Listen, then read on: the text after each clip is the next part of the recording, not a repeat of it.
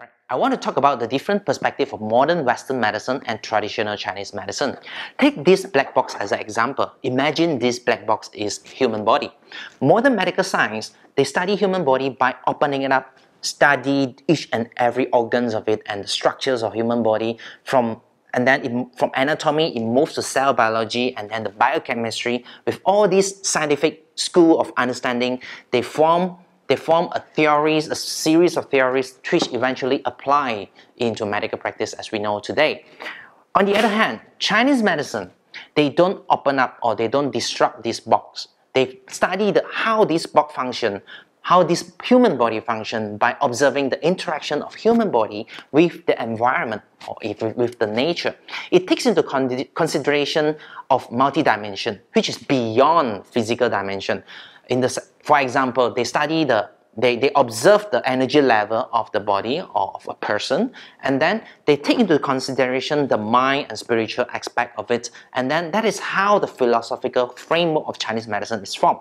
In short, modern science or modern Western medicine science, they give us a micro perspective view of human body on how to function, whereas Chinese medicine, it provides a philosophical framework that gives us a macro view of how human body interact with the nature or environment in order to understand how to maintain a harmony of body so that a person can achieve better health and a happy life.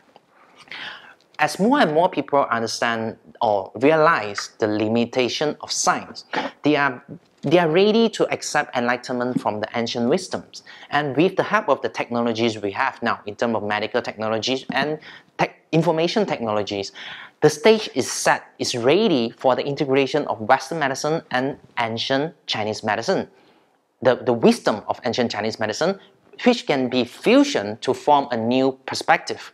All we need is just someone to take action to kickstart a revolution that can change the landscape of healthcare in the world today, which might provide a new solution that solves the chronic diseases that we are facing now. I call this revolution the Renaissance 2.0. Thank you.